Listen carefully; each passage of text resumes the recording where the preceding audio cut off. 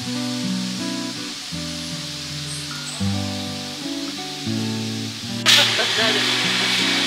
れ現役で使ってる釜で奥の方湯気出てるんですけど、毎朝この釜を使ってお米を蒸しています。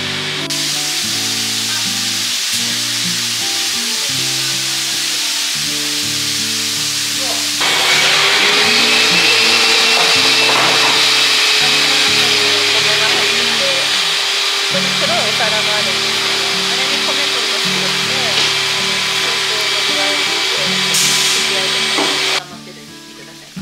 大丈夫。このタンクは冬場だけお酒造りをして、その後夏場瓶に詰めて売るだけの状態になったものが入るタンクです。こうできたやつが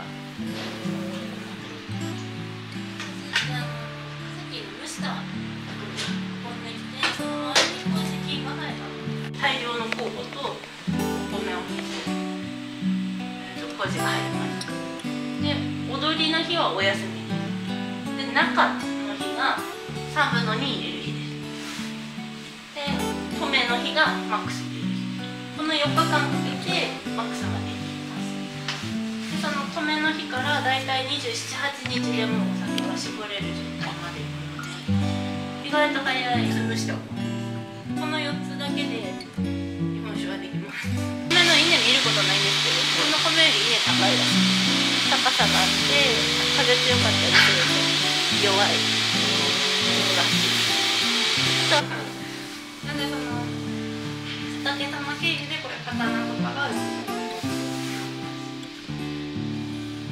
ちらわれてるんですけど、鈴木家に嫁が来た時にさしてもらう話です。ちょっとずつにしますか？いっぱい飲みたいですか？私はいっぱい。